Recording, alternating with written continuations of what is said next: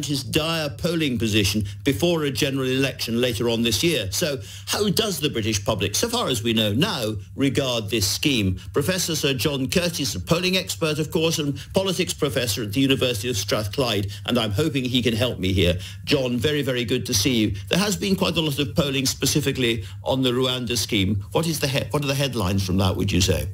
Well, I think there are probably three headlines. One is that most polling finds rather more people in favour than against, though it does depend a bit on how you word the question. The second thing to say, however, is that it's something that very clearly divides Conservative voters from Labour supporters. Conservative voters are keener on the idea for the most part. Labour voters tend not to like the idea, which is perhaps one of the reasons why Labour are willing to back it. The third is that the public are sceptical about whether or not it will actually work. So even though they might in principle think it's a good idea, some of them, they're not necessarily sure it's going to happen.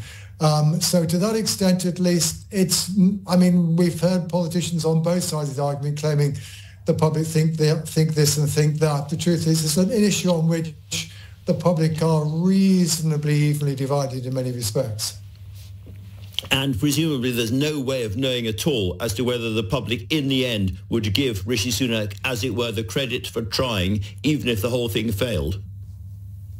Well, all we can really do, Andrew, is to look at what are the things that are associated with the decline in Conservative support in this Parliament. In other words, is it the case that those people who think that immigration, whether legal or illegal, has been going up a lot, and who voted Conservative in 2019, are they more or less likely than other 2019 Conservative voters to be willing to say they're going to vote Conservative again? And the remarkable thing, and I've done this with all sorts of data sets, etc., is you find there isn't much difference. In other words, it's not clear that immigration, although it's an issue that does indeed upset many 2019 Conservative voters, it seems to be a little bit of a bite your lip issue. In other words, if all you are concerned about the current government is the level of immigration, you might still be willing to vote for them. But if, on the other hand, you're concerned almost nobody's in that position, the state of the economy, then you really are more concerned. So that's point one. But the other point, of course, is that actually, since the Conservatives have been focusing on this issue back in November of last year, that has been the period during which, for the most part, the reform of taking off. And in a sense, advertising what many voters regard as a bit of a policy failure, it's not necessarily the best way of winning them back, unless, of course, all of a sudden they can turn it into a policy success. John, you've made it very clear that, in your view, the game is pretty much up for the Conservatives at this point in the cycle. Now, do I take it from that even if this worked for them, it's not big enough to turn things around properly? In other words, the economy, NHS and stuff is still so much more overwhelmingly more important than Rwanda. Well, indeed. And, what you can also do, and what I've done, is to say, well, let's just assume that there's the biggest turnaround in the polls 8 months out from election, which is of the order of around 6 points, narrowing of the lead.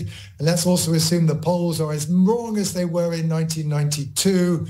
You still end up with Labour 5 or 6 points ahead. And here we have to remember one other crucial thing.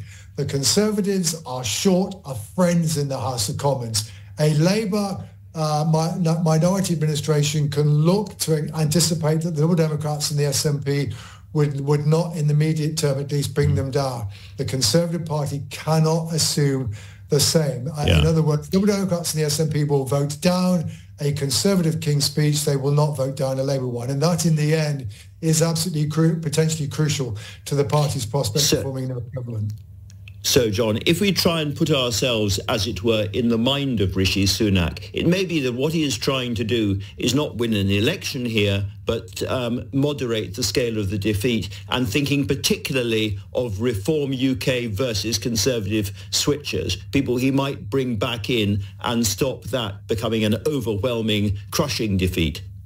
Well, yes, insofar as there's an electoral calculation behind this, I think that's right. I think, however, I'd also give him the credit of believing that he's doing what he thinks is right. Now, a lot of people don't necessarily think that what he's doing is right, but I think he clearly takes the view that coming across the channel and so-called jumping the queue is not acceptable. So I think, and this is something on which probably quite a lot of his Conservative MPs believe in it. I mean, in the end, for the most part, what we've seen from the Conservative Party under Rishi Sunak is an attempt to return to traditional Conservative tunes of a smaller state, lower taxes, lower immigration. The problem is, of course, is that in focusing on all of that, they're fighting against their own record during this parliament, and that is very, very